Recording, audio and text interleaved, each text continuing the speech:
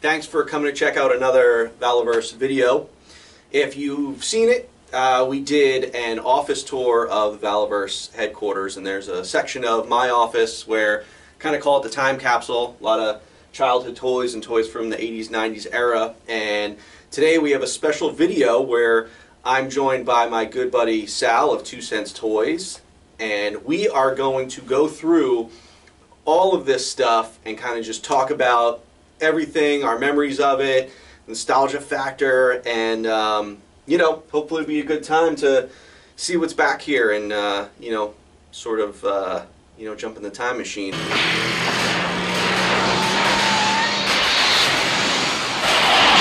Alright, so I guess we can start with the top shelf. You know, these are the IKEA Detolf cases that all of us collectors have, and I've got them chock full with stuff that I had as a kid growing up. Only a few things are my childhood things, but I wanted to go back and get a lot of the stuff that I had as a kid and sort of make these cases as like a time capsule, so I can come into the office and see all this awesome stuff that, you know, built on my love of toys growing up. So, you know, there's kind of a little bit of you know, a setup here as far as what each shelf represents and things like that, but a lot of it's kind of just jumbled together and stuff like that. So, you know, we'll start with the top shelf, and Sal and I will talk about things we remember about having these, and you know, maybe things that we wanted or things we didn't have, and you know,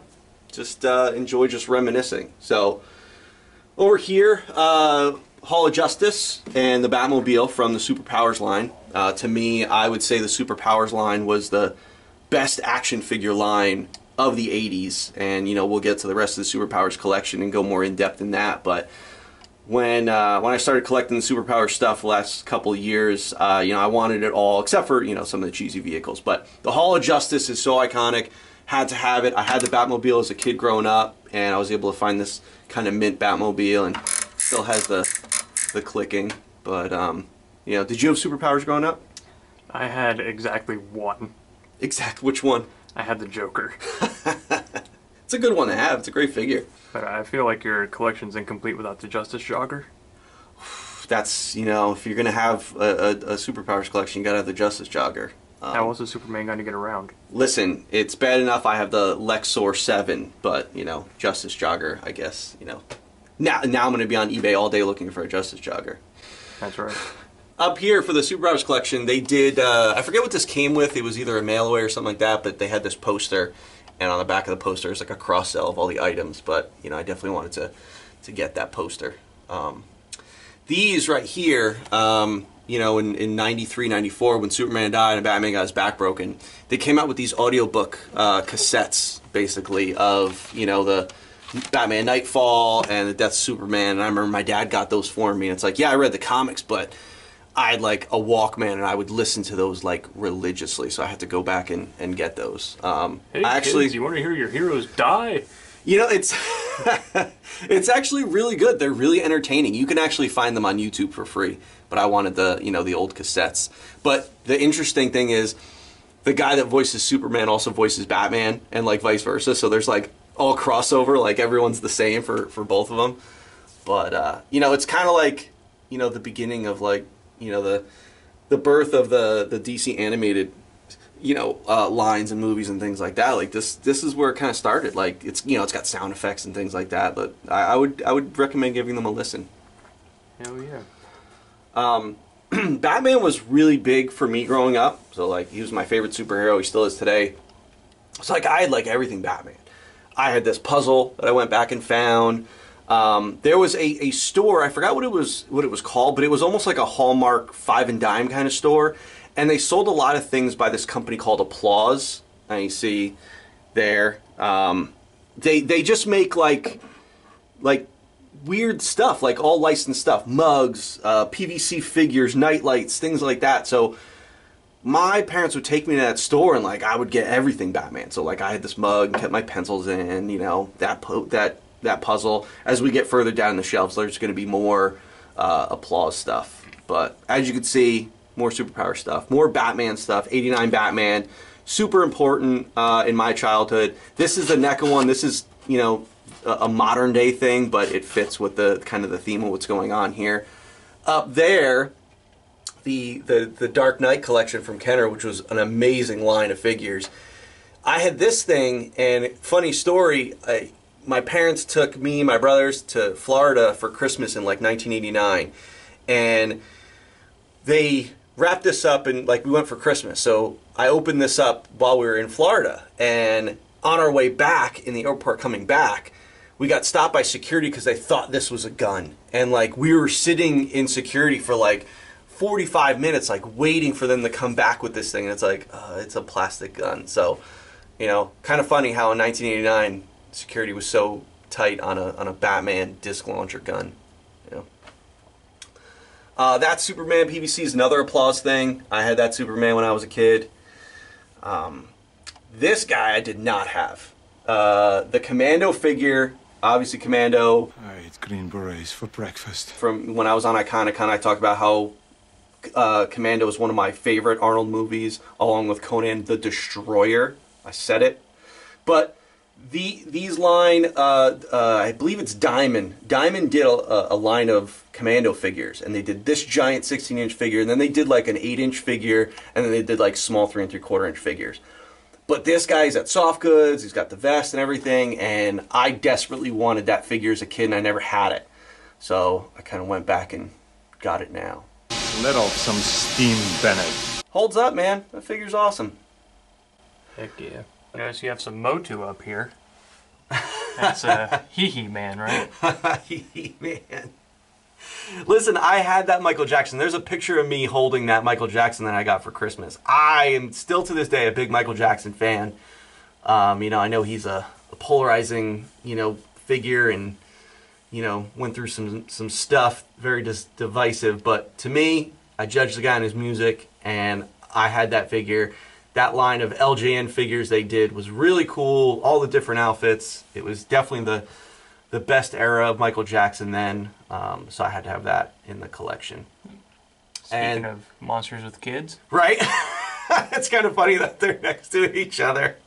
I didn't plan it that way. This is the Max FX Freddy Krueger. So Tony from Analog Toys, he showed this in his collection, his room tour.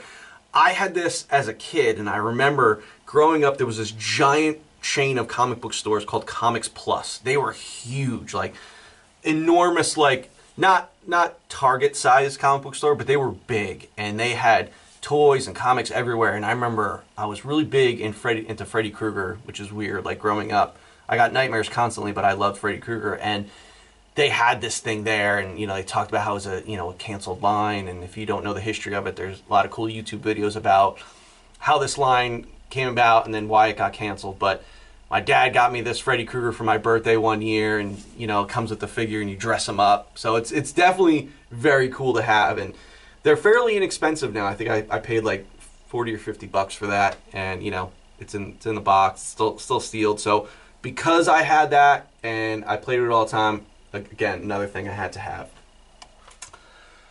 Then, like, followed by another weird thing I had as a kid, this Fisher-Price Zoo. I don't remember where I got it, but when I was like 5 or 6, I had it. It didn't have like a lot of the pieces, but most of it. But this doubled as my Batcave, you know, because I didn't have the Batcave yet. This was before Toy Biz did that really awesome '89 Batman Batcave. So this was literally my Batcave. But, you know, I found it. I found it with all its pieces in the original box. So, another weird thing I had to have. And they're pretty much indestructible. They are. They are. You pick up that box, that thing's got some weight to it. You know, all blow molded, you know, PVC stuff. Like, that was robust stuff back then. They really knew how to make toys. That was also before costing and, you know, all that shit went up. But these are shackles for monster in my My Pet Monster. I didn't have one as a kid. My friend had one, but I would play it all the time. And I was looking to get one. However, if you look on the secondary market, they're like 300 bucks. And also, like, his nails had like gold. I don't want to say fabric, but it had like a sheen that covered the material that now flakes off. So finding one with all that intact is really hard. But I have the shackles just to kind of as a you know, throwback to it. Maybe one day I'll actually get one, but it's on the list. I had Amigo Spider-Man growing up, so that's why he's up there. The weird thing is when I was a kid, I felt like the Amigo figures were like 12 inches. Did you have any Amigo figures growing up? Remnants of a once great civilization. I had pieces of Amigo figures. Okay. Like I said, that was the only one I had. But to me, I remember it being like a 12-inch figure, obviously because I'm small. But then when I got it now, I'm like, oh, that's small. And when we get to like one of the wrestling shelf, I'll talk about something where I thought was much bigger, you know, beforehand. This was big for me. This is the 1994 version of Creepy Crawlers. This is the exact version I had. My parents got me for Christmas. And man, did I burn myself constantly on this thing. For those of you who are not familiar with Creepy Crawlers, you squeeze this goo into these metal plates, and then you put it in the oven, a light bulb heats it up, and it solidifies and they come out like rubber. However, they give you plastic tongs to take out a burning metal plate that you then put into a tray of water, and it's supposed to cool down. Well, because I was impatient, I would want to get the plate out and put it in the water to make it sizzle. Really, you're supposed to leave the plate in for like 20 minutes, but who has that kind of patience as a kid? Right. So obviously, you know, molten steel, you know, you're going to burn yourself. And man, did I burn myself constantly. Which explains your obsession with ordering fajitas in the restaurant today. No, same. I remember the Christmas that my older brother got this, burnt the stuff out of my hand. Like, they were the flimsiest tongs. As soon as they hit that hot plate, they just start basically not melting, but the plastic gets really soft. And, yeah. Now the crazy thing is when I bought this, you know, a few months back, all the goo is still liquid. So I was gonna, you know, have my son come here one day and like we were actually gonna do it and see if it actually all still works. So we'll see if a 1994 version of Creepy Crawlers actually works still. It'd be a learning experience. Right. The last thing we'll talk about briefly on this shelf is the Kraken from the Mattel Clash of the Titans line. If you saw in the office tour video, which I'll put a link in the description if you haven't seen that video, I have a, you know, a one sheet original movie poster for Clash of the Titans because it's one of my favorite movies. But this line is super rare, and not only is the whole line rare, but the Kraken itself is very, very rare. And he was the last piece I needed for my Clash of the Titans collection. You can see he's massive. You know, all his you know, he's got all his working arms, and he's got you know, a big tail that you put on the back of it. And I went to a comic book show, geez, 3 years ago, and there was a guy selling this, and at the time he was selling it for $300. And I was like, nah, you know, I wasn't getting the Clash of Titans stuff yet, so I was like, I'll pass on it. The next year I go, and he's selling it for $400. And then COVID happened. They didn't do the show. I was just at the show this year, and I went specifically to see if this dealer still had this thing that he was toting around. And of course he did. And then he wanted $500. I'm like, dude, I could have got it 2 or 3 years ago for $300. And I molded over. And they're really hard to get on eBay. And also, it's very fragile. It's probably one of the most fragile toys ever made. So if you buy one and then shipping is probably the most stressful thing ever because everything breaks on him. So I was like, here's my chance to actually get one. I could bring it home in one piece.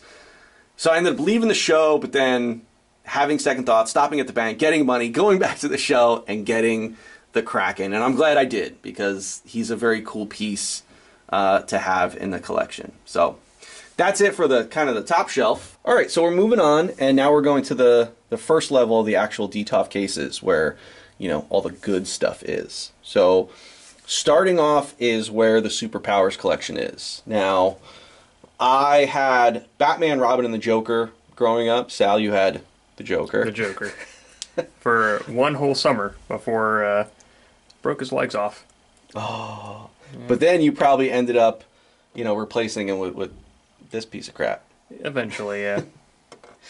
So this is my Superpowers collection. When I started getting back into Superpowers a couple years ago, I knew I wanted a very, like perfect collection. Now, it's not complete because it doesn't have a lot of the vehicles, but I have every figure and all the, you know, the the international ones, as you'll see as we move on. But I wanted like mint figures. I wanted all their original accessories, which, if you know, are very hard to get. So like Wonder Woman's original lasso, Green Arrow's arrows and quiver and string on his bow, which ends up being the Kenner Robin Hood one, which we'll get to. But I wanted a gorgeous Superpowers collection because the colors are vibrant, the sculpts are great, the characters are great. I'm a huge DC fan, so to me this line is like it for me. You know, as a kid growing up, this is awesome. The Clark Kent figure is fantastic.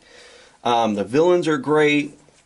So to me, I can't say enough about Superpowers. Michael French from Retro Blasting does a very good, like, in-depth history of Superpowers, so go check out his channel and his videos. He does a really good job, you know, talking about all the items and the history of it. So over here, if you don't know, Superpowers got more rare as the series went on. So Series 1 was kind of easier to get, 2 harder, 3 the hardest. And this is more the harder, expensive figures. So Tyre was the last figure I needed. I just got him about a week ago. You know, Freeze with his helmets, super, super hard to get. Golden Pharaoh. It was weird that like these third-tier characters were just so rare and hard to get. And then you have the rarest of them all, which was the Cyborg, which was only sold in, I believe, Canada and Brazil. And this is the most mint figure I've ever seen of him. I paid probably way over for him, but I needed him. He doesn't come up very often. He's got his accessories. He is absolutely mint, which is why he's in a secondary case. And then the 2 international figures I have are the Riddler and the Black Suit Batman, which the Riddler is just Green Lantern repainted, and he was from Estrella, but he's super rare. Cool figure, though. I love the Riddler. He's one of my favorite Batman villains. And then, I've said before, 89 Batman, huge on my childhood, so when they offered the Superpowers Batman, which is a great sculpt, in the 89 colors from Brazil, I was like, I have to have that, but very hard to find. If you're serious about Superpowers collection, I would recommend, you know, getting them because the prices are just going up like crazy. So moving right along, we have the Clash of the Titans collection here. So I didn't have these figures growing up. I actually didn't know about them until after, you know, my childhood, but it was important to go back and get these. Now they're very, very hard to get. The accessories break easy. The tail on Calibus is notorious for breaking. The Pegasus wings are brittle. Just like I said, the Kraken is brittle. These figures are brittle. Figures themselves are great. They're, you know, they're durable. They don't have peg holes in their feet, which is funny because you can't put them on stands. So it was before like action figures started having those details. But great line. They didn't, you know, it would have been great if they went deeper. You know, the toys didn't do well for Mattel, but still very cool to have. I'm not huge on customs, but there was a guy that made custom stuff like the robe for Perseus and the owl and a sword and the helmet. So I got 2 versions. I have like the actual real version and then, you know, the custom version over here. Why am I blanking on his name? Karen. Didn't come with the, you know, with his staff, but, you know, this person made that stuff. Same thing with Calibus and the whip. So those are customs, but the Calibus has his original tail. So cool line. I wish someone would update this line like they did the newer movie in the 2000s, which kind of sucked. But it would be great if someone redid these figures in like 6-inch scale. Like that would be pretty awesome. Back there we have the Rocky from the Rocky 3 line. They did when Rocky 3 came out, they did a series of figures that was Rocky, Apollo, Clubber Lang, and Thunderlips. Great line of figures. It wasn't Remco, but everyone was kind of following this Remco style of He-Man body in a way. So every figure is basically the same body, just repainted different. But they had soft goods, they had the boxing gloves, the belt. At one point I had the whole line, and then I sold it, and then I had seller's remorse, so I went back and got at least Rocky on card, just because it's such a cool line. I didn't have it growing up, but have to have it today. And then the only thing I have from the Indiana Jones Kenner line is the mail-away Belloc. This is the sealed one that came with the original mailer box.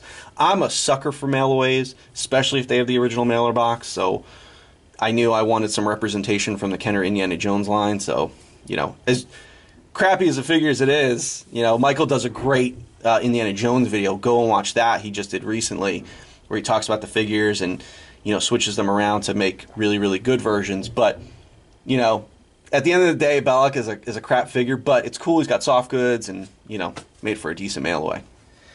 And now the last shelf for the top row here is the Kenner Robin Hood collection. This, to me, was very, very important in my childhood. Was this big for you, Kenner Robin Hood, or was this before? Because you're a little younger than me. I had some, but I didn't know what they were. Okay. I had this one specifically. I had a Gamorrean guard back there, and I want to say it was maybe that one. I'd have to see them without the cloth goods. Okay. But I didn't know what they were. They were just some random toys I found at a yard sale. Gotcha. And I've told this story before. I saw the movie, but didn't know what was happening, and didn't understand what Morgan Freeman's character was. And I was terrified that I was going to wake up with some Arabic man with an Alibaba sword cutting me open. Give you a quick look at the line. So this is, to me, a very underrated line. Like, the movie is fantastic. It still holds up to this day. It was one of my favorite lines growing up. Like, I had Sherwood Forest and, you know, all the figures. The interesting thing about it is all the figures are kind of repurposed from old Kenner lines. So as Sal said, Friar Tuck is the Gamorrean guard. The Sheriff of Nottingham is a RoboCop figure. Will Scarlet is Robin from the Superpowers line. Same thing with like Robin Hood and Azim. They're the Green Arrow figures. So you could see the G on the belt of Robin is the same G that's on the belt for Green Arrow from the Kenner Superpowers collection. Very underrated line. There was a Series 2 that never came out, which would have had great figures. You know, they have really, really nice soft goods. You know, the pull string on the bow is really nice. Great line. Unfortunately, it did not do well, which is a travesty. More Kenner stuff back there. The Kenner Predator Aliens line was big for me as a kid growing up, and I remember that version of Predator was like the version of Predator to get. Oh, yeah. Yep. I love that line. Right? It's so good. We're going to talk more about that as we get lower, because Sal brought me a nice little gift not too long ago. And then last for up here is the Willow line. Another kind of underrated line that didn't get its due justice. Yeah. It's a fantastic movie. Yeah. They're 1-to-1 scale.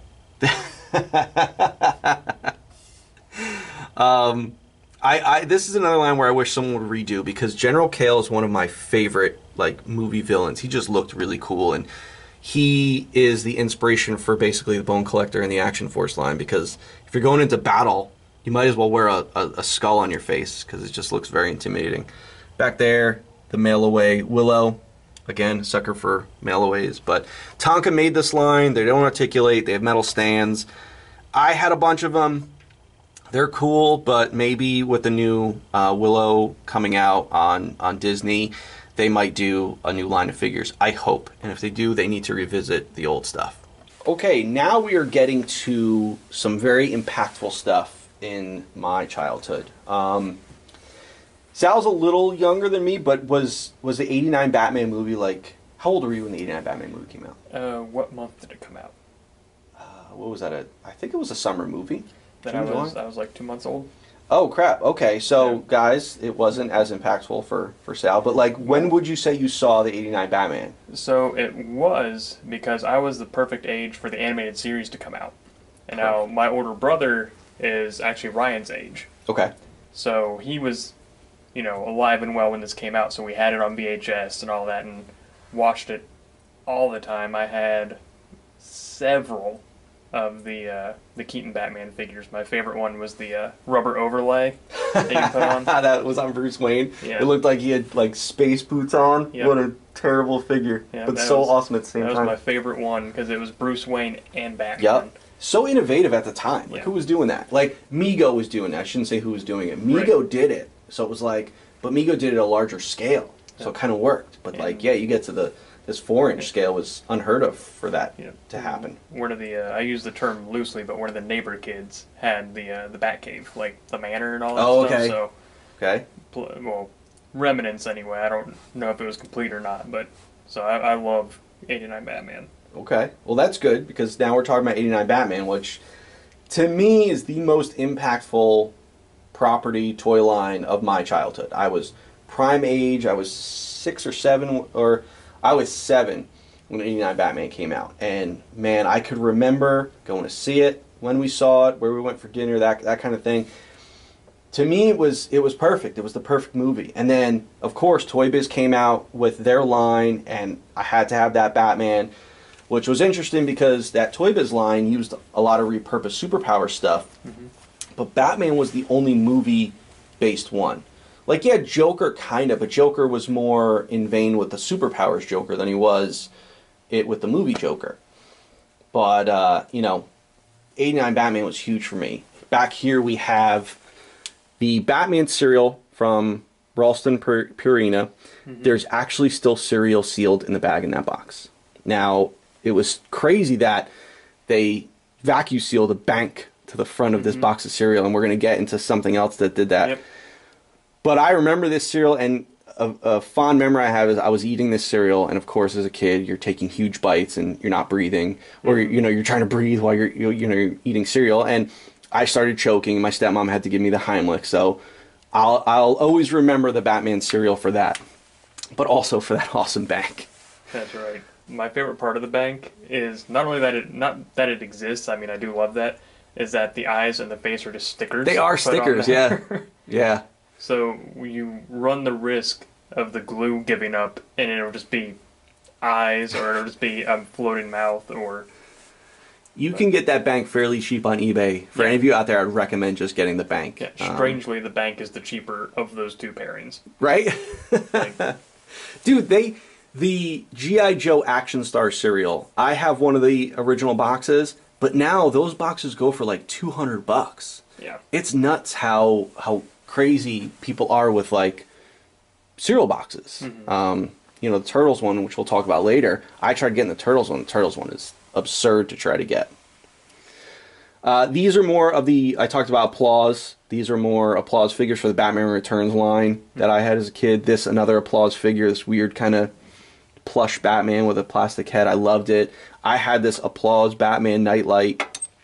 This is my actual original childhood Ertl Batmobile. So that's one of the things that survived my childhood. Sal gifted me this last week. This is one of the Burger King or McDonald's Batman Returns toys. McDonald's. And that is from my childhood. Which is awesome. Yep. So I love stuff like that. Yep. So I appreciate that. Batman cards, you know, these were big for me. My dad would always take me to the store and get packs of cards. And, you know, I've said it before on an episode of the Infinity Equation. I chewed a piece of 30-year-old Batman gum one show, which was really gross, so I wouldn't recommend doing it. So moving right along, we have more Batman stuff. Now we're getting to the Batman Returns section. So again, I said it before, that Kenner line, when Kenner took over from Toy Biz, they were making amazing Batman figures. They went back and they did like the Keaton-esque Batman from 89 Batman, but also were doing these Batman Returns Batman figures. But the quality of figures was so much better. And yes, they were doing outrageous costumes like Deep Dive Batman and Laser Armor Batman. But there was something about them that was very cool. And this Polar Blast Batman with his like gray and white camo was super cool. I remember playing with that figure all the time. The Robin was great because that was when Tim Drake took over as Robin in the comics. So to have that Robin with the two-tone cape, awesome. Toy Biz Flash I had as a kid. That was when the Flash show. Do you remember the Flash show that came on? Like, it was like pre-WB stuff. Mm-hmm. But they did a Flash TV show. And I remember I was big into the Flash. And, you know, when that show came out, I watched that thing religiously. Kenner did a Swamp Thing line, which super, super underrated line. Yeah. I had them growing up. Right? Weren't they awesome? Yeah, I still have a couple from my childhood. Completely underrated. So underrated. The sculpts were great on them. Kenner did great stuff back then. Yep. Speaking of more great Kenner stuff, this is right up your alley. Yes, sir. The Batman animated series line. Combat Belt Batman.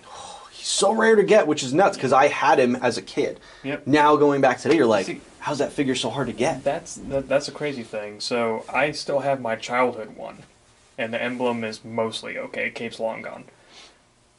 I don't ever remember my parents mailing away for anything. I'm told, I have done zero research, but I'm told he was a mail away. Combat Belt Batman? That's what I'm told. No, he was.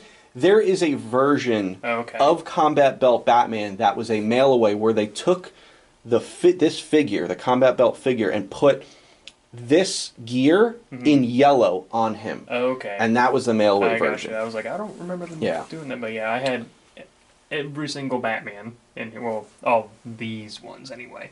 And I just had an epiphany that I never put two and two together on. The laser Batman back there was one of my favorite ones with the silver, and I'm just now realizing that might be why I like the armor Spider-Man so much. Yeah. That's probably it. Yeah, because I like the armored Spider-Man. Yeah. Yeah, I used to call him like the waffle suit Batman because that's what it looks like. It was also Tech Shield Batman when they did him in gold, right? Yep. Yeah. Yep. But yeah, I had, the plural would be Batmen, I guess. Batmen. I had several Batmen, and I remember the Robin I had was not that one. The one I had came with a giant yellow plastic paraglider.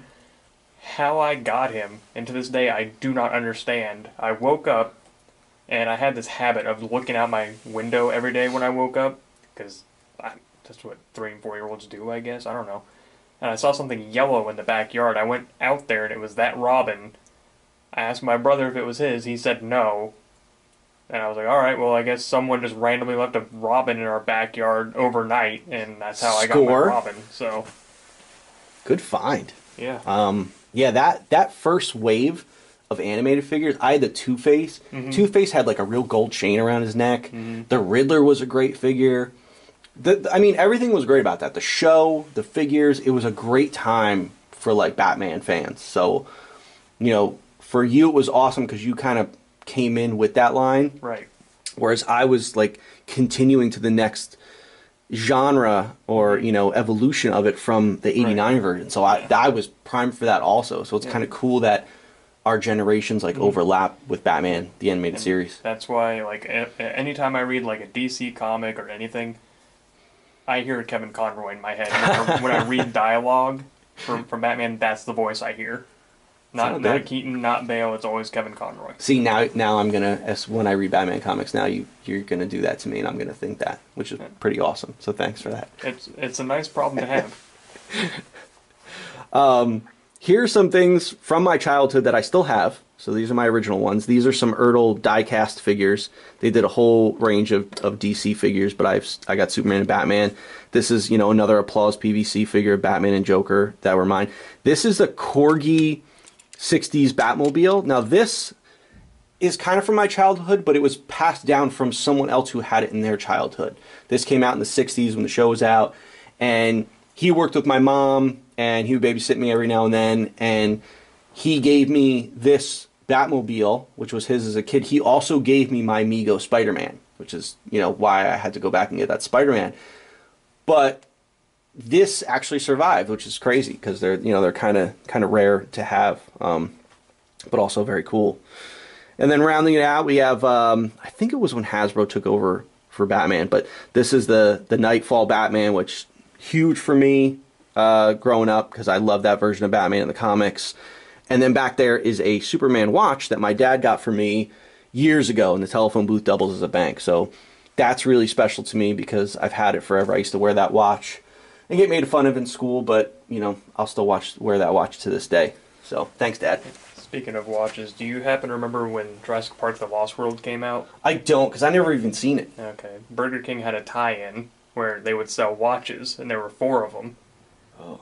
Now, yours truly thought, what's cooler than one Jurassic Park watch? Did you wear all 4 to wear all 4 time? of them at the same time on the same arm. So now I everyone, was pretty pimping in 2nd grade. So if you don't have those watches anymore, I'm going to have to go and find them for you so that you'll have to wear those watches every time I see you now. Okay, now we passed the kind of the superhero section. Now we are onto the Star Wars section, which unfortunately only has a small space. I should devote more to Star Wars because it was so important to me as a kid, but, you know, it's got a shelf. So maybe down the line I'll give it some more. But for us, you know, I'm sure Star Wars was big for you. You know, Star Wars is big for kind of, like, every kid had Star Wars figures. But here's some vintage stuff. Obi-Wan, Bespin Luke. Bespin Luke was my all-time favorite figure, along with Michael French. Mm-hmm. This is my childhood R2-D2, which didn't have the label, so I painted that. Now, that was probably 7-year-old Bobby's paint job, so not terrible. 7-year-old Bobby's paint job is better than 32-year-old Sal paint job. Stop it. No, people, he did a custom He-Man for me that's fantastic, so don't listen to him. This is a bootleg Mexico Bespin Luke that I had to pay $10 for because it's my favorite. Bespin Luke. Bespin Luke is awesome. So now going on to the Kenner line, you know, 95, this resurgence of Star Wars came out, and they did these superhero-esque looking Star Wars figures. But to me, I was all in. I bought every single one right from the start, and, you know, Dagobah Luke with the long saber, because they did long sabers and then fixed the error. The mail-away Spirit Obi-Wan from Frito-Lay. The mail-away Stormtrooper Han from Fruit Loops. Yeah. Mail-away Mace Windu. Dude, if it was Star Wars, I was all over it. Bespin Luke, again, he's my favorite. I remember this figure was really, really hard to find because it was coveted, and it was in one of the later, like, it took them a while to get this figure out, and also his hands were movable. So it was like, you can recreate the Cloud City fight scene. I remember paying like $20 for this figure at like a toy show. Now back then, $20 was a lot, you know, especially because these figures were $5-6. Mm-hmm. But I had to have Bespin Luke. Yep. Now, the Boba Fett, why this is awesome is, Sal gave this to me not that long ago. Last week, I think you were here. Yep. Now, he had this in his collection, but you had gotten it from... I got it from a reseller who had a store, and he bought, you know, this entire collection off some guy, and this was on the other side of the country. Like, we're on the East Coast. This was about 28 hours towards the west. Now, the reason that's significant is because, if you could see, there's a Benny's $5.99 sticker on this Boba Fett. Benny's is like a 5 and dime, Big Lots, Job Lot kind of store that sold everything. However, Benny's was only in Rhode Island, right? Or I think there's used to be one store in maybe Connecticut. Okay. I know there was one over the border, but otherwise it was only in Rhode Island. Well, yeah, Benny's. So Benny's is a family-owned shop that just closed down in, 2018 or 2019? Yep. But it was a staple of Rhode Island. So the fact that he got this figure from across the United States with a Benny's sticker and is now back in Rhode Island is very significant. Yeah. So stuff like that is very cool to me, and I appreciate that Sal gave that to me. So it definitely has a spot in the collection. Yeah, and this particular Star Wars line, The Power of the Force, those were my first Star Wars. Okay. So, like, I had 2 Kenner figures, didn't know what they were. Like, I didn't even know they were Star Wars. I got them from a guy up the street. I can tell that story at another time. Cause it's it was probably like Lobot.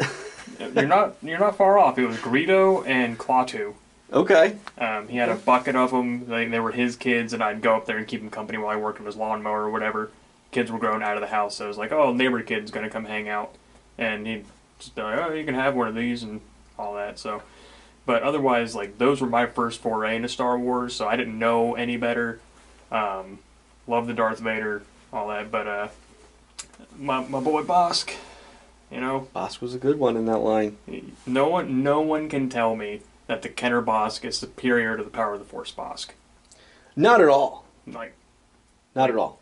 Because they didn't make him all super buff. He only got better. Yep. So, as much as I love Kenner Bosk, you know, Power of the Force Bosk always has a special place. I agree with you. That was a great figure.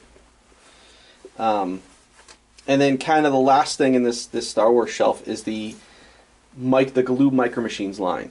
And I remember when this line came out, first it came out with the Death Star and Hoth and Endor. Man, that was it for me. I could remember getting these sets and just playing with them for hours, recreating the scenes. Now, it's funny because the AT-AT is this big and the characters are that big, but it's all right, man, because we had an ion cannon, We had, you know, this lift up. It's the Echo base. You could put a snow speeder in there. Jabba's palace. Dude, these were awesome. Now these got kind of interesting because they were characters like heads and stuff that turned like in Mighty Max. to them, like Mighty Max. Yeah. Still, this Jabba palace is an amazing playset. Yeah. So, do you remember when they would do sets of like I think it was like only figures, but they were like they look like books. Yep. Yeah. I had a ton of those, and they were all like. I think they did like Shadows of the Empire and stuff. So it was people I didn't recognize because I'd only seen the movies. So I'd have like Prince Shizor and I'm like, I don't know who these people are. But it was cool. Yeah. See, the Micro Machines line went really deep. Now I didn't like when they changed to like, they called it something else afterwards. Where then they made the figures that had the swivel at the waist so they could sit in vehicles, but they were slightly bigger. I remember that. Yeah. I forget what they were called, but that I didn't get into that because it wasn't the same line to me. They broke real easy. Yeah. This Galoob Star Wars Micro Machines line, man, I have them all in the you know, on my shelves in the warehouse section of the office. But I wanted some representation in here, and these were two of my favorite sets. But the Darth Vader head that turns into Bespin is awesome. The C-3PO Cantina, like, a lot of great design elements went into making those Micro Machine sets, and I feel like that's what's lost now as far as like designing cool toys. Like the play value of those. I told you I played with those for hours, man, hours, just recreating scenes. So, you know, I think toys today just are missing that play aspect. So, yeah, I'd like to see something like that come back. Mm-hmm. And now, the last shelf in this row is kind of an odd, like, mixed match of stuff. You know, I tried to keep them themed, but this one is the outlier. But I'm okay with it because it's so weird of the stuff that's in here. So, we'll start in the back. That is the Matchbox die-cast Voltron. I did not have that as a kid. A friend of mine had that because I think he was a little more well-off and rich. But I remember playing with it, and it's really heavy, and it's got vac metallization on it, which, as you can see on mine, is kind of deteriorated and turned gold and is no longer silver. But I had to have that just because I wanted it as a kid. So, you know, it's also massive. It's cool. Voltron was great. So, you know, the lines come off and could be single lines, but as a whole, I think that's, you know, one of the best vintage Voltron figures that was out there. You know, granted, companies have come out with versions that are like amazing now, but to me, this one was it. So I feel like I need to show them off a little bit, just because, you know, if you've never seen one in person, I recommend checking one out because they're very. Feat of engineering for the time it came out. It is. You know, and for it to be Matchbox and not like your typical action figure company is interesting. Here we have an obscure line for those of you who don't know. This is Sectars. Did you have any experience with Sectars? I do. I had two Sectars toys as a kid. One of them I didn't know was a Sectar toy. The figure I had, I don't know his name. I think he's a colonel or a captain or something. He's green torsoed with purple arms. I know him, yeah. Yeah, he was the one I had as a kid. I thought he was the, no pun intended, bee's knees. I thought he was a cool figure. The other thing I had was the Parafly, I think. It's the green or the orange bug. It was supposed to clip onto another figure's back with the shiny rainbow wings. Mm-hmm. Wings were long gone by the time I got it, and I was small enough that I could fit it around my wrist. And so I wore it around my wrist and shot lasers out of it. Like it was a role play toy. I didn't know the two were connected. See, for those of you who don't know this line, this is done by Coleco in the 80s. If you could see, there's a glove under there that you could put on your hand and activate those wings that are very fragile that go on the sides of this thing. And you could basically use this flying bug / figure as a role play item. Very innovative Unfortunately, it didn't really catch on, and the line kind of died out. But they did an amazing play set. Yeah. The line's really hard to get nowadays because, like I said, those wings are fragile. You know, some of the soft goods and fur doesn't hold up. They did a tarantula in the line, which is gorgeous. Yeah. This is one of those lines. I know someone did a Kickstarter where they released the figures in like 4-inch, Yep. but they didn't do like the bugs. No. I'd really like to see someone come back with an iteration of this with the bugs. Maybe for the Swarm in Action Force, I'll do a vehicle that you wear on your hand, and that's like, you know, legs, like something like. Oh, sure. Hey man, you never know. But I just think like if you haven't seen the new Dune remake, they have like these flying dragonfly like helicopter vehicles, and when I saw those, I'm like, man, that's almost like an evolution of you know, Sectars. So I think there's something there. So we'll explore. Next to him, we have Michael Knight from the Knight Rider line. I wish I had Kit, but that's the figure that came with the car. And another obscure one right here is, I believe his name was Nuke from the Captain Planet line. I didn't have any of the other Captain Planet figures, but I thought this figure was cool. He glows in the dark. So I had him, and he fought, you know, Batman and stuff like that as like, you know, another villain. But a cool figure and fairly inexpensive. As Michael would say, toys for your other toys. Exactly. Yeah. Now, not inexpensive, down here are Battle Beasts. Battle Beasts were done by Hasbro back in the day. There was little PVC figures. They had these holograms on their chest that revealed water, fire, or wood, and that was like the faction they were in. It was a super cool line. However, good luck trying to get them now. They're, for some reason, super expensive. So I wouldn't recommend trying to like get into that line and collect them now. You'll be spending a pretty penny. That's only in the last couple of years, because I remember looking into the line when I first heard about it, like 2013, 2014, and it was like, oh, you can get like 20 of them for $40 or whatever. And I think it's the weapons. It is. It's the weapons and the holograms that fall off. So, yeah. you know, a couple of them I have that don't have the holograms, but a few do. Yeah. And then finishing this obscure case is some wrestling figures. Oh, dog toys. Dog toys, exactly. So first, this is Sting from the Galoob WCW line. Now, I wasn't a WCW fan, but I would get wrestling magazines as a kid, so I knew who Sting was. So I was big on this Galoob line. They came with belts, and they were just cool figures. But the cream of the crop is the LJN WWF line. Man, these figures were awesome. Yeah. Everyone's were beat up as a kid, so trying to find versions that aren't beat up are really hard because the paint on the rubber figures just doesn't hold up. Especially if you find a yellow shirt Hulk with the Hulkamania on it. Right? The white shirt Hulk. Yeah. White shirt, yeah. Well, that's like, I'm a huge Ultimate Warrior fan. The Ultimate Warrior was on the black cards, just the hardest one to get. That figure's like $500 loose. I'm like, forget that. Yeah. But Iron Sheik and Hulk Hogan were iconic to me as kids, and I had to have them as representation in the case. Good versions. They look pretty nice. Hogan's got his belt. But again, like I was talking about with Amigo figures, I felt like these were enormous when I was a kid, and they weighed a ton.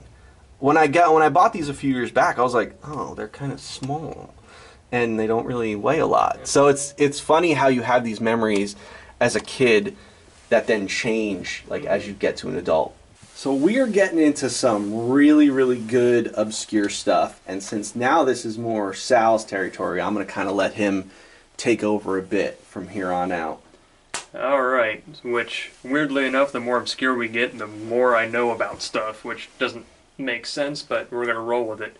So, outside of Mask, I pretty much had at least something from in this case, something from the line or what have you.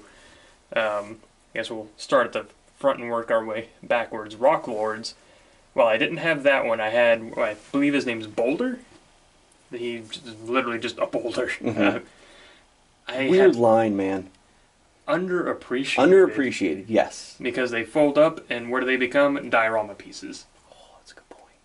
You know what I mean? Like, that's a good point. So, I had to use my imagination a lot as a kid, because usually I'd have the toy and no frame of reference for it. So Rock Lords for me was very much that. It was like a rock that became a bad guy. And, you know, G.I. Joe was used a lot.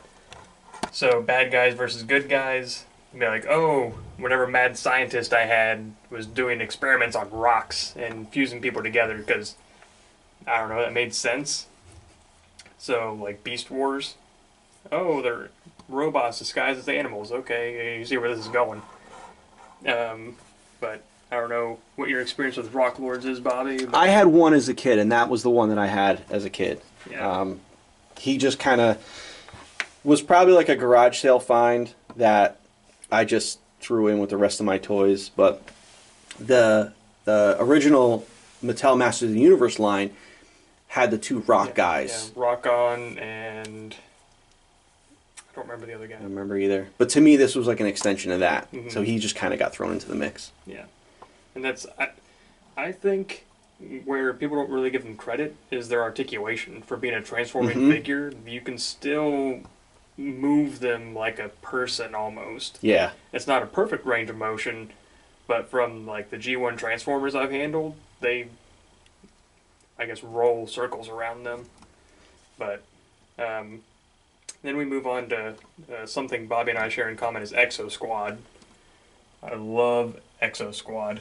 Now, that's the A-frame, right, with the wings? Yep. Yeah, I had the A-frame as a kid. No pilot, or didn't know they were related, I should say. And for those that don't know, if you have a little bit of gumption, you can fit a 3 3/4 G.I. Joe in those. Which I never tried as a kid. When you told me that, I couldn't believe it. Yeah, that's what I shoved a G.I. Joe in there all the time. Now, I love the Exo Squad line. I'd never seen the show, or I'd seen chunks of it, but not enough to have a sequential story and understand what was going on. A lot of it went over my head as a kid. It's free to watch on Peacock, I believe, for those interested. Holds up. Fantastic show. It's a great show. Very deep story. Yeah. They tackle some really heavy shit in that show, especially for a kid's show. Like, really heavy. And all of it went over my head. But I'm watching it now and I'm like, wow, this is really freaking good. But if you're looking to start collecting this line, don't.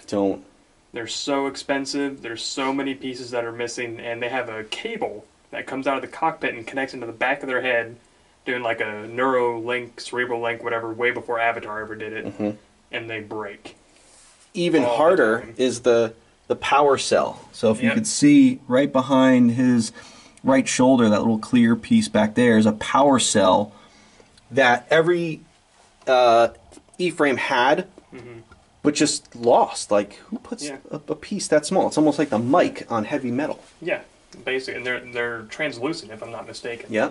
So it's, for those that played Fallout or have played Fallout, think of it like the reactor core that you have to use for power armor. It's the same concept, but they're so small, they're so thin. It's like, you may as well just cut a piece of credit card out and shove them in there if it really makes that big a difference.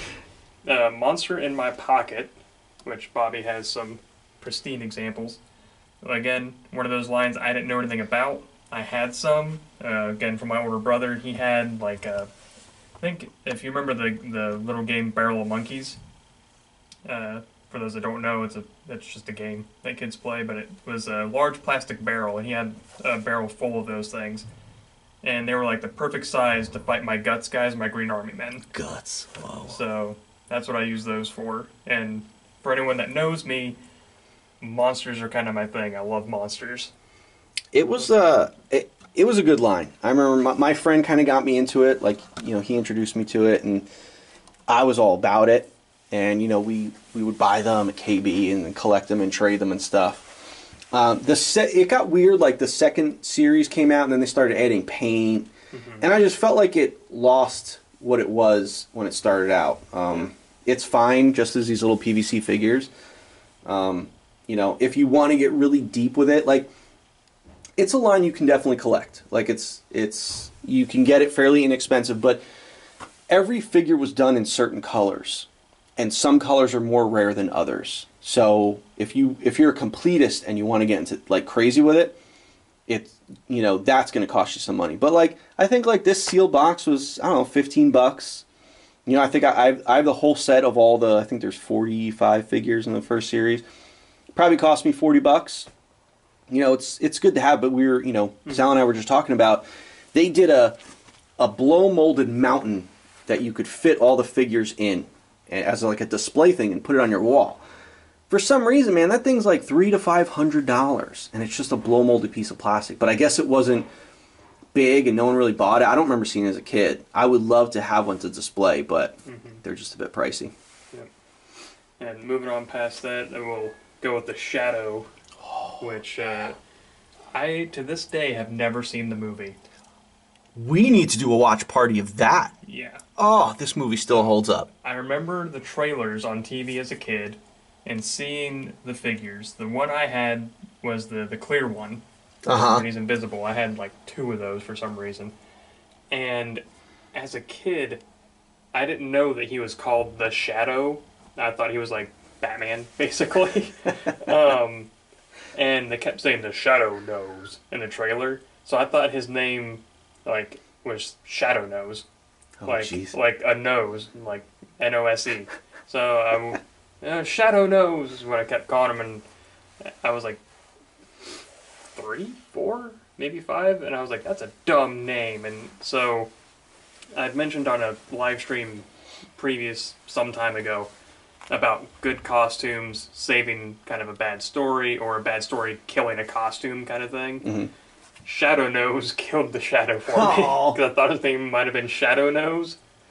So we need to remedy this, because to me, the Shadow is one of my favorite movies and favorite characters. So I was all about this line. It was kind of like, this was my next version of Robin Hood, Prince of Thieves. Line came out, movie was great, figure line didn't do too well, but I was all about this figure line. And you could see there's a sticker for a mail away hologram ring. I never mailed away for that as a kid, and I'll say it for the 100th time. I was big on mail-aways. I actually tracked down a sealed version of the hologram shadow ring right here. So that's a new addition to the case. I know Michael French has one. We've talked about it before. Sure. And one of my favorite things in the case, which no one seems to appreciate but me, Captain Power. I had the... don't remember the name of it. It's the bad guy's ship, the Black Jet. Yeah, that you pointed at the TV. It was big. Yeah. It was big and bulky and square. So I had that and Captain Power the figure. Didn't know the 2 were related. I got That's them. funny because those are the 2 I had. Yeah, I got them. It was I don't know if you'd call it a yard sale or not. I went to some school in the summertime that wasn't my school, but they had like just the hallway was lined with people selling stuff. Yeah, they would do that like. I didn't go to church as a kid, but like they would do that kind of stuff at like churches and things. Yeah, we had one. It was every year. It's called Whale of a Sale, and it was at like the community rec center or whatever. But I got the jet and the figure, and I played with that jet so much. I didn't have a tape, didn't have batteries, but it had an ejector button, and that was a game changer. And it had a handle on the back, so I didn't have to like hold it weird. I could just like hold it, and it looked like a jet flying. And oh man, so I had 2 fighter jets made by, I think they were called American Plastic at that point, but they used to be called Gay Toys. And they had a front seat, back seat, and just little plastic missiles you could drop off. And I played with those a lot, but as soon as I got that Captain Power jet, never touched them. Because it had an ejector seat. Because you press that button, the cockpit flies off, the seat flings out. Game changer. And I think that had they not relied on the technology as heavy, like the game and all that, or the VHS tapes, if they had focused more on the toys and had a better, I guess, comic book tie-in, something else, we'd be looking at Captain Power the same way we look at G.I. Joe. Sure, I agree. Because they've got some, like, if you want to, on your own time, go look at other figures, they have some pretty cool character designs. They're amazing. So very underrated. A lot of back metal if you're into that. Yep. Which means they're very expensive now. I don't know if you were to talk about Mask or... Oh, that's right. I skipped over... Because I didn't recognize this stuff here in the front. Yeah, I skipped over... We'll touch on it real quick, and we'll move on. So that's Condor from Mask. I had that figure as a kid. I wasn't big on Mask, but I did have 1 or 2, but I remember definitely having this figure. And then Starcom was big for me. These are little space figures, and they have magnets in their feet. And, you know, they have metal points on all the vehicles and stuff. I would just stick them to the refrigerator. But again, another hard line to get because they have these visors on their head that are hard to, you know, keep, and you know the accessories are small. So cool line, very obscure though. Yeah. I think the blue guy's from Cops and Crooks, right? He is. That's what I thought. He is. I didn't have any of the Cops and Crooks figures except this figure, and I didn't know what he was from. But again, just a random guy that kind of got thrown in my collection. Yeah. Yep. That's I was gonna. Other than I think he's like the only thing in here that I don't recognize. Okay. So. Yep. All right. So we have Cops and Crooks in the front left, which is a line that I didn't know about as a kid. Didn't learn about it till quasi recently, but I can tell you I would have enjoyed the shit out of it because it's similar to G.I. Joe construction, and that was what I was all about. I remember, maybe you might remember, I don't know, but there was a Mortal Kombat line. I don't know if Hasbro did Hasbro did it. Okay. Yep. So, yeah, that's right. Hasbro did it, but it's not considered part of the G.I. Joe. It's not, no. Right. Yeah. They did Mortal Kombat in that scale. After they did 3 3/4, they blew them up a little. Oh, they did? Yeah. Oh, I didn't know that. Yeah. Only a handful of them maintained the O-ring construction. Otherwise, they went to like T-hooks. Got it. Not T-hooks, but like T-hips with hinges and stuff. But so I can tell you, I would have loved that. I know it gets a lot of hate now. Yeah. But that's something I would have enjoyed a lot of as a kid. So. Well, it's cool that because Hasbro made these, they're the same construction as G.I. Joe's, which is wild. They just, you know, they blew it up like you said. Yep. Now, this thing here in the middle, which I was going to save for last, but I'll do it since it's right there in the front. That is the Bull Alien, I believe it's called. That's from the Kenner line that we touched on earlier. And that is my childhood Bull Alien. And I wanted Bobby to have it. I've held on to it all this time. I had 2 or 3 of those because after a certain point they all end up at Big Lots. Everything ends up at Big Lots eventually, unless you're the Palace Guard from Moto Origins, and that's where you go first. But so I had a few of those. It's a great toy. It has a lever on it that you can launch the head forward and then move the head up and down once it's already activated, which is pretty cool, I think. So I didn't know anything really about the extra aliens because they had like Gorilla Alien, Mantis Alien, Cobra Alien, like Scorpion Alien, I think. But to me, they were just aliens and pretty much the ultimate bad guys because even with that Rhino Alien, if you position it correctly, you can stand upright. And when you activate the head, it looks forward, so it adds a whole bunch of extra height. So great line, really underrated. As much as I don't like NECA, I do have to give them some credit that they've gone deep and are making those versions in NECA, and they look great. They just break like glass, that's all. Yep. So, to the right of him, we have one Casey Jones, whom I don't know if they did a re-release of him or when he came out, because I did get him from Big Lots, I remember, but this was sometime in the 90s, and I think he was one of the first waves. Yeah. So I don't know if they did like a reissue or what the case was. Maybe they, I don't know, had a bunch of backstock somewhere. But I remember getting him, and he was one of my favorite characters in the TMNT movie. Oh, I agree, man. So I agree. that's why, like, the one time I've appeared on camera on my channel, I wore my NECA Casey Jones mask. So, and then we have Toxic Avenger next to that, correct? This is Colonel... Or the Toxic Crusader line. Toxic Crusader line, but I forget what his name is. But I had him because he was an obscure like KB Toys discount sale, and I thought he was cool looking. So you know, back then I got toys because they were cool. Yeah, I mean that's how I buy toys now. Yeah. But another line that's kind of pricey. Yep. That's Toxic Crusader. I keep wanting to say Adventure because that's the movie. Toxic Crusader. That was the cartoon. That was one of those properties like I was aware of. I was around for it, but I never saw the cartoon. I saw I had a coloring book for it. I had some of the figures, but it was like I never knew what it was. How anything married up, and I thought the guy having a tutu was weird. Yeah, yeah. So, And behind him, we have a Predator from the Kenner line. I have that same Predator, minus all the back metal, and mine's deeply yellowed. Yeah, a lot of them you see are yellow, but again, another mail away. And I can't help but think that that particular line might have been where my love of Translucence started. Yeah. So between that and like characters like Iceman and Toy Biz Marvel, Yep. Translucence is just a thing I love. I mean, I could blame it on the shadow for you. True, yeah. The Shadow knows. Then we got Beetlejuice next to that. Now, correct me if I'm wrong, but that head pops off and reveals an eye, correct? It does, yes. I had 2 of those from a yard sale. Sans anything, the head was gone, all the accessories were gone. Didn't know what the hell it was, but there was a subline of the Ninja Turtles that had manhole covers on their back, and you'd rip a string through them and they'd make noise. I thought that's what he did. Oh. And so I would try to like blow through the holes to make the noise, which I never claimed to be a smart kid. Sal, creating play patterns all over the place. That's right. So they were just like random zombie goons that I would play with. But weirdly enough, if a character had a sword, it would end up through him.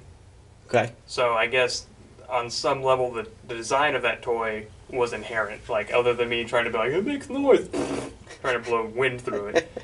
But I guess I was able to put 2 and 2 together that the holes work. Gotcha. So, but I don't know what your memories or connections to Beetlejuice are. I'm pretty sure I saw the movie young as a kid, but I remember seeing the cartoon. Mm-hmm. But this is the only figure I had from the line, which is why I had to get him. But I was one of those kids. I saw the cartoon years before I saw the movie. Okay. Years, like the Kraken up there. I didn't see Clash of the Titans until my sophomore year of college. Gotcha. I think, and so the only connection I had to the Kraken was the opening sequence to Malcolm in the Middle.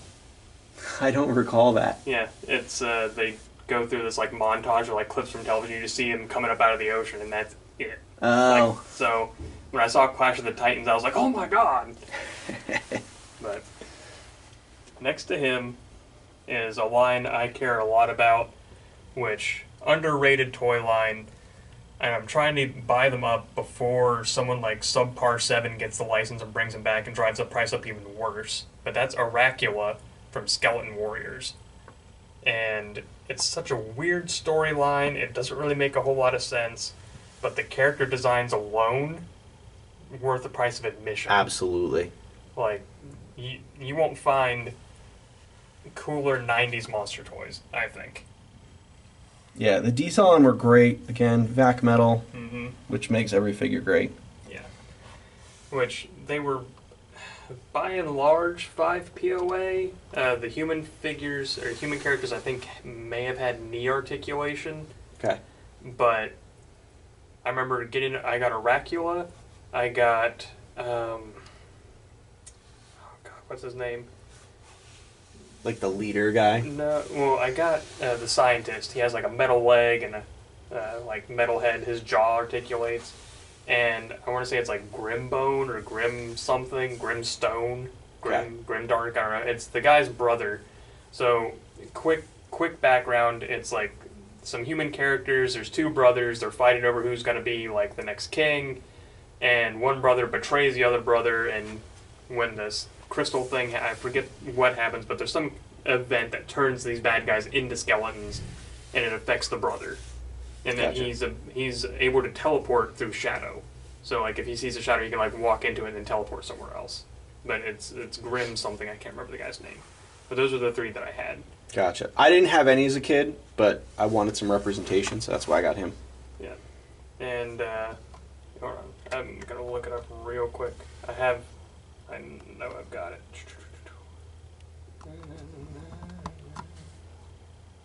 Where's there it is. His name was Grinskull. Got it. That guy. Oh, okay. Yeah. Okay. I have a picture saved because people was like, I'm going to a con, you looking for anything? I'm like, yeah. This guy. Yeah, Grinskull. So behind that we have Kenner Terminator, which I like the line. I have. Do I have that exact one? If not, I have one very similar. They did a lot of figures, but they also did a lot of repaints in that line. Like a lot of repaints. I think, mine actually is that figure, but he has the gray and black camo. Gotcha. So, I still have my childhood one. And believe it or not, I didn't have the cannon arm or his, I think it's a police baton that comes out of his arm. But I didn't have any of the arms, but I still had the figure. And when we went to Toy Vault, like the first time or second time, they have that little spin rack thing of like random parts. They had the arm. And I was like, oh, can I get this? They're like, just take it. So nice. I was able to find a replacement arm pretty quickly. There is a Terminator toy, and if you're listening and you know what I'm talking about, please let me know what it is because I cannot find it. They did like a 12-inch version or an 8-inch. It was a big version. And yes, I know about the talking one. There's one that has like holes in his chest and he can talk. This one was like extremely detailed, almost movie accurate. He was 5 POA with a molded neck that he couldn't move. And that was it. Like his legs may not have even moved. It might have just been like a waist. I know his arms moved. And I've been looking to get that figure because I can't find it. I don't know where to look for it. Any search I do yields the talking one. And it's going to sound weird, but the reason I want it is because when I was a kid, I had cherry jello or whatever, and I smeared it all over him to make it look like blood. And it dried in all the crevices, and I could never get it out. So, if you know what I'm talking about, please comment below so I can put that dog to rest. And behind that, we got RoboCop. So, RoboCop was before my time, but it made a resurgence in the 90s. It did. Toy Island was the name of the company that did the line after this RoboCop line. Yeah. Which was a great line. Yeah. The neighbor kid, I ended up with a RoboCop that had seen better days. The one I had was all smashed and broken, but he had a holster inside of his thigh. That was the only part of him that really still worked. I played with that RoboCop toy. I played with the neighbor's RoboCop toys years before I ever saw the movie.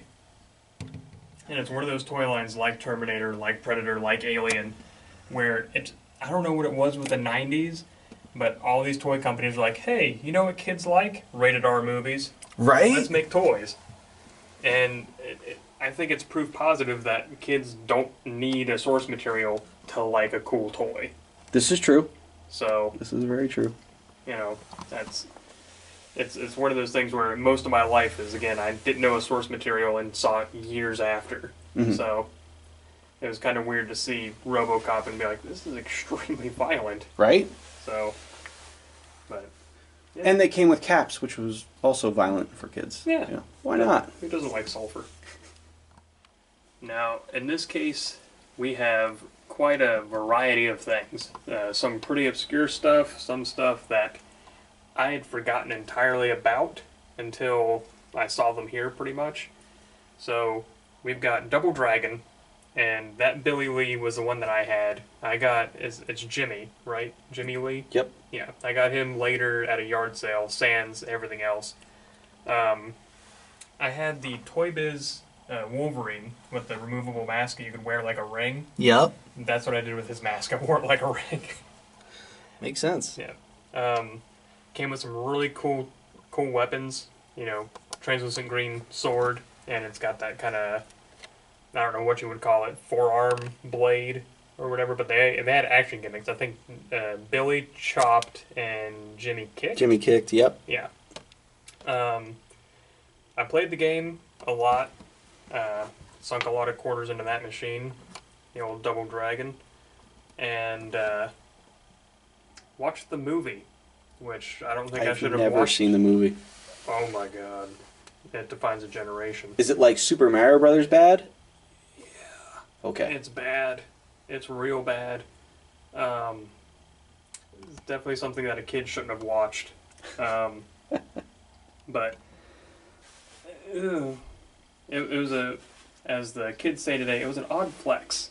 Like, it was a weird toy line for, is it Tycho, I think, did that? Yes. Yeah, it was a weird line for them to jump on. But they have translucent dragons in their chest. Yep. And I'm not entirely convinced that this line was based off the game. I'm pretty sure it was based off the movie. Wasn't there a cartoon? I thought there was a cartoon, and that's what these guys were based off of. There might have been. I don't remember a cartoon. But, again, source material may not have any connection to it. Yeah. If you guys know for sure, then I don't know. I'm used to sounding like an idiot, so it's not going to hurt my feelings. But then we've got the McDonald's. What were they called? Not micro changers. The Transformers from McDonald's Happy Meals. I can't remember what they're called.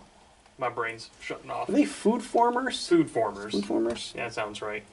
So 4 of those. I think it's 4. Or actually from my childhood. Yeah, so the pancake. Yep. The two Big Macs, two Big and Macs, the large fry. Large fry. Yep. Yep. They're interesting. Don't know when they came out. I'd imagine during the Transformers craze. They were 87? 85? 87. 87.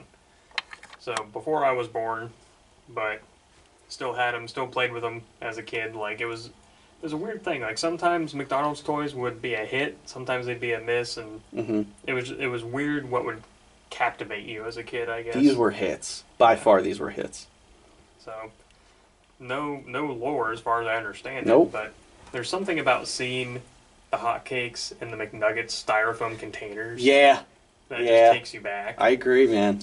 Like, they before the FDA got involved, they as the kids say, they hit different. But yeah, I don't know. It speaks to a simpler time, I guess.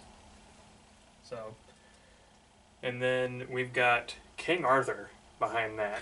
I mean, before we move on, I want to touch on some of this stuff because we have some gold here. Oh. I remember these were before the food formers. These were little pullbacks that McDonald's did, and they had Hamburglar, they had Ronald, they had the Bird, Grimace. That Mayor Cheeseburger? That's Mayor Cheeseburger. So those were really awesome. Then they did, this was after the food formers, they did Looney Tunes superheroes, where they took Looney Tunes and put them in DC characters' costumes. That. So this is like kind of Taz as the Flash, and me being a big Flash fan, I had that one. Was Bugs Bunny Superman? He was. Okay. He was. Yeah, I do remember that. Yep. Believe Donald was Batman. Yeah. And then here is this was a mail away from Captain Crunch, because that's right. The Sogmaster. Yeah. I think his name was. He's a villain. He's a villain. Back when cereal boxes used to come with really awesome prizes and toys. Yeah. That guy, I had that guy as a kid, and I'm big on soggy cereal, so that's why I was all about him. Yeah. Before they made you feel bad with the sugar contents and everything else. Yep. So, King Arthur, that's Mattel, right? Yep. I'm pretty sure, yeah. So, this was a line I had. King Arthur, what were their names? I had 2 other figures. One guy was a purple guy. He had spikes that came down in front of his chest. And one of them was orange and black. Yep. Now, this may have been a cartoon, may have been a comic, I don't remember. What I do remember was the Richard Gere movie. The Richard Gere movie called King Arthur or whatever it was. First Night. First Night, yeah. I spent most of my life thinking the two were related. I don't know if those two things were even contemporaries, but at some point my child brain just linked them together. But I think the toy line's very underrated. If you like classic Motu, it's very much the same kind of construction, same build-ish, same scale. Like they got the power squat, and big muscles and all that. So you could very easily take that red cape off of King Arthur, give it to King Randor if you want to. So it's getting up there in price now for some reason. They are. But great toy line, and those swords came in clutch because that sword fit in Terminator's hand, fit in Predator's hand. It's very much a universal kind of line. Yeah, the 90s there was like kind of this, cohesive nature of like the 5-inch figures. So they all kind of work together, which was very cool. Yep. How it should have been from the beginning. Yep. So So, we'll plow through this last one. yeah, there's we're gonna kind of move quickly through some of this stuff just because a lot of it's not so impactful, but there's also not you know, a ton of it. And we'll get to, you know, the last one, which is going to be the cream of the crop there. This is the real Ghostbusters shelf. Now these are not originals. These are the new modern Hasbro versions. But I remember the cartoon, and I had some of the figures as a kid. I had more of the Fright feature figures, but I thought it was cool them doing these throwback ones. So I just, you know, have this shelf dedicated to real Ghostbusters. I see you also selected the best Ghostbuster. Of course, man. Of course. Down here's something very weird. This is a Play School Mr. Hooper's Sesame Street playset. I had this when I was really, really young as a kid, and I just got it recently just because it brought back memories. But, you know, one of the coolest factors was the Oscar the Grouch that popped up. But cool set. Again, very obscure, but, you know, just like the Fisher-Price Zoo has to have a spot in here. This is a weird shelf. Back there, the UFC figures that I actually designed when I worked at Jazzwares. But here we have a Toy Biz Gambit from the 90s line, which was, you know, impactful for all of us, I assume. Oh, yeah. And then a Jax Bone Crunching Action Superstar Series 1 Razor Ramon. You know, that line was tail end of the 90s, so it kind of fits in here. And Razor Ramon was one of my favorite wrestlers of the 90s. Here is some good Toy Biz Captain America action right there. That, you know, when Toy Biz lost the DC license, Marvel picked it up and or they picked up Marvel and ran with it, and they went really deep with these figures. And while some of them were really crappy, I feel like they course corrected really quick and gave us some awesome iterations of figures. As much as I love the Hulk, that one was really weak. It was really weak. Weirdly enough, I had, for those that do not know, they used that Captain America buck to make U.S. Agent, and I had U.S. Agent, didn't have Captain America. That's funny. So I was like, oh, I just thought it was the same guy, because they did Daredevil in the weird colors. They did, yeah. So I was like, oh, this is Captain America, only stealth mode, I guess. Another pricey line down here is Dino Riders. I only had one or two of these as a kid. I cared more about the figures than I did about the dinosaurs. But an Ankylosaurus is my favorite dinosaur, so that's why I got this one. Nice, that's a good choice. And then this, the better dinosaur line, this was done by Play School. This was called Definitely Dinosaurs. It was a very, very young kid line. Yep. But I remember I had this Triceratops. I did not have the Ankylosaurus. But I played with this thing all the time. I put my figures riding that Triceratops because it's nice and big and beefy. Yeah. So, had to have that one. And now we'll get to the last shelf. And I think this one is like going to be really important. I think we're going to have a lot to talk about on this one. Just because even though there's only 2 properties in here, they are 2 golden properties. So, Dick Tracy, that was summer of 93? 94? I don't believe it was 94. I think it was 93. I remember being early. Yeah. So Dick Tracy was something. My only connection to Dick Tracy, because Bobby's going to shoot me, because I haven't seen it or The Shadow. We need a movie marathon. Yeah. My dad would read the Dick Tracy comics to me. I thought Dick Tracy might have been a girl.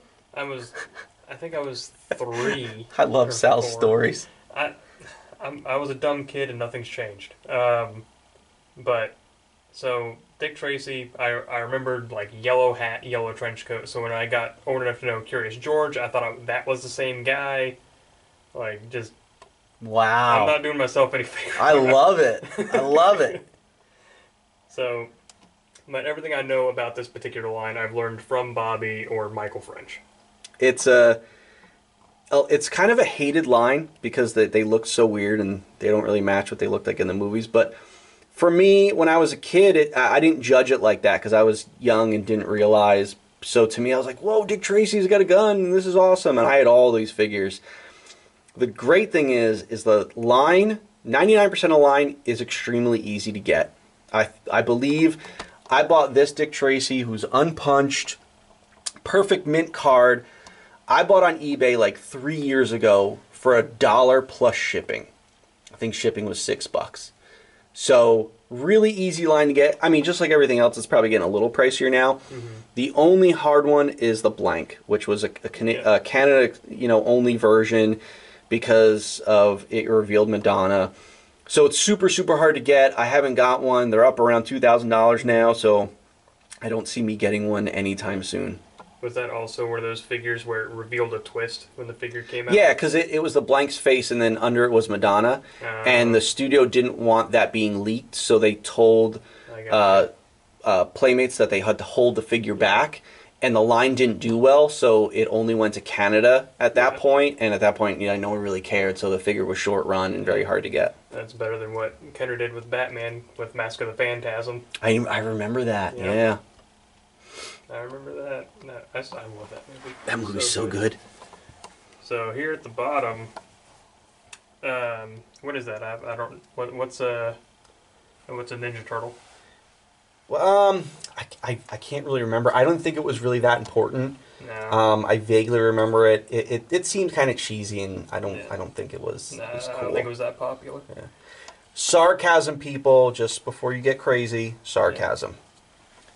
But so what Bobby has there is something I didn't know existed, but I had a counterpart that you didn't know existed. Exactly. So we mentioned the Batman cereal earlier. You got these bowls with Cookie Crisp. Yep. Way back in the day. Yep. They were sealed to the front of the box, kind of like that, just like the Batman bank, but it's a hard ABS plastic bowl. Yep.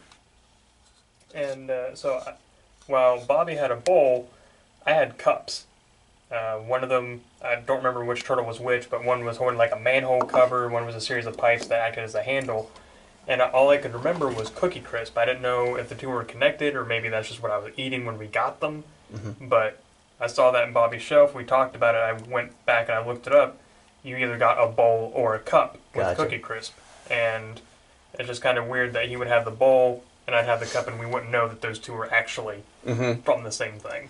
Now, the interesting thing is that they came with Cookie Crisp, but there was a Ninja Turtle cereal that was very good. And like I said, it's hard to find a box of those nowadays, or it's really expensive. So Cookie Crisp kind of beat them to the punch, and then they're like, wait, we should make our own cereal. Yeah.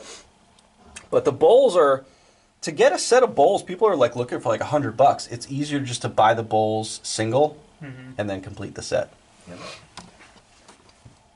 And then the last thing here, Ninja Turtle related, is something I think I've talked about on podcasts. If I ever have like millions of dollars one day, I'm going to get something very obscure.